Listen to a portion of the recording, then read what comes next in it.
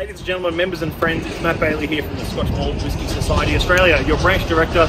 And a few months ago we had Virtual Pub, which was a great opportunity for our members to get together virtually and have a chat about the society, enjoy a few drams. And we did a bit of a walkthrough with Gregor, a venue manager for the Vaults here in Scotland, in Edinburgh. And we thought it was going to be a great opportunity to do that walkthrough. However, of course, the stream wasn't very strong and we got stuck with a bit of sort of internet problems. I'm here now in person. Adam and I are here at the Scotch Malt Whisky Society, the Vaults, the home of the SMWS. So we're going to show you a little bit of a walkthrough because you probably haven't been here for at least 2 years, if not more, or if ever. And so it's going to be a chance for you to see what it's like when you do make the pilgrimage out to Scotland. Let's go for a bit of a walk. It's quite cold out here. Let's go.